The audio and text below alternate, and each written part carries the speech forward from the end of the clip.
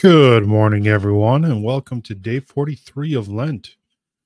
Today is Spy Wednesday, the day on which Judas betrayed Christ.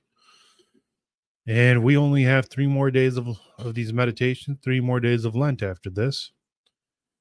And we're once again doing these meditations from Bishop Jacques Bossuet, and they are from Meditations for Lent put out by Sophia Institute Press. I put up these meditations on YouTube and Spiritus TV in video, and then they do go up on all the audio podcast apps. And I throw up an image on screen. There's nothing to watch, nothing to look at. You just listen and meditate. And we're going to get going here, get our Spy Wednesday meditation done. And here we go. Day 43, Spy Wednesday. Washed of our sins. In the warmer regions of the East, bathing was frequent, and after one had washed in the morning, and then again during the day, all that remained for the evening was to wash the feet, so that the grime of one's comings and goings could be cleansed. This is the sense in which we are to take the words of the spouse in the Song of Songs.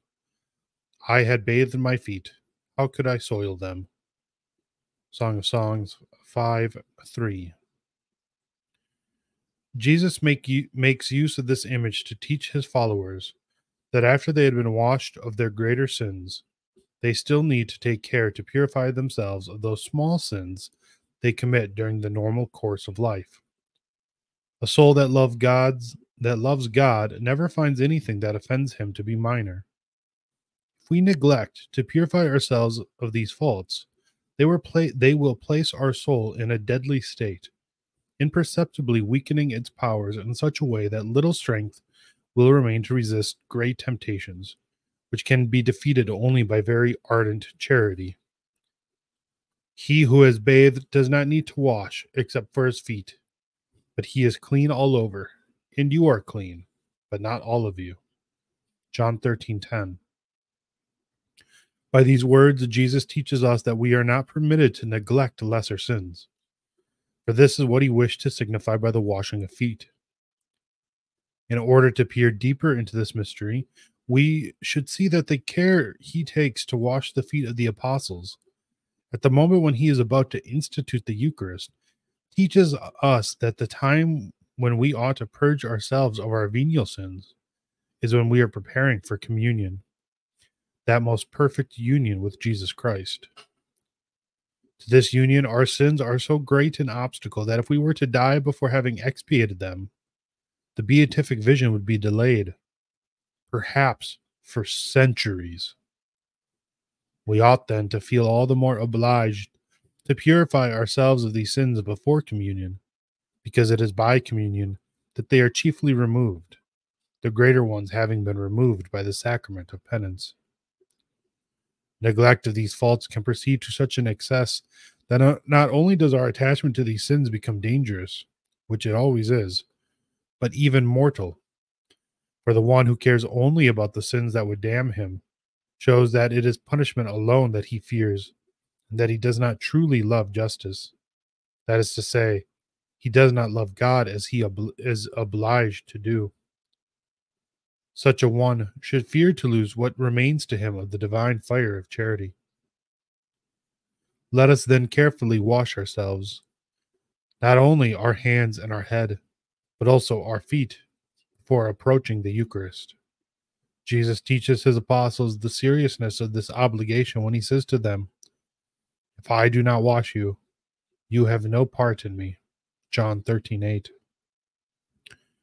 This is not only because our sins retard the beatific vision and our perfect union with God, but because to neglect to wash them may bring a dangerous chill between our soul and Christ, and even become deadly.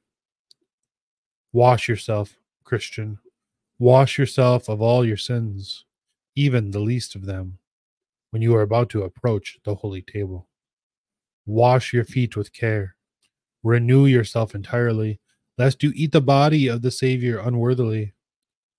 Even when we are not completely unworthy, with that indignity that renders us unworthy of the body and blood of the Savior, we may still be unworthy to receive great graces, without which we cannot overcome great weaknesses, nor the great temptations of which life is full.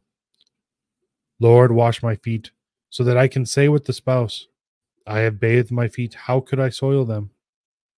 Purity is a magnet for attracting purity. The whiter one's clothing, the more noticeable are the stains upon it. The cleaner one is, the more one should avoid becoming soiled. Let us desire to be counted among those of whom it is written that they are spotless before the throne of God. Revelation 14:5.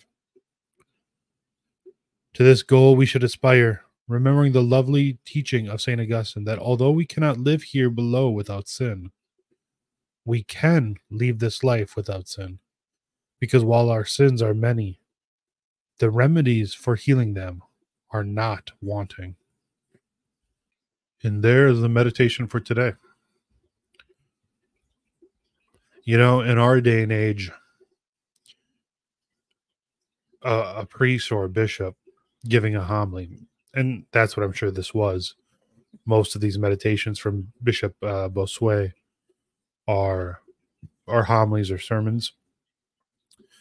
You know, in our day and age, a priest or a bishop receives criticism even for giving a homily about the necessity of receiving the Holy Eucharist without mortal sin on their soul. You know, that's considered, you know, controversial in normie Catholic circles. Can you imagine living in a day and age where not only was that not controversial, but that a bishop would give such a sermon on the necessity of cleansing oneself of venial sin before receiving, and the importance of that. I hope one day we get back to that, to where people are that concerned about cleansing themselves of venial sin before the Eucharist.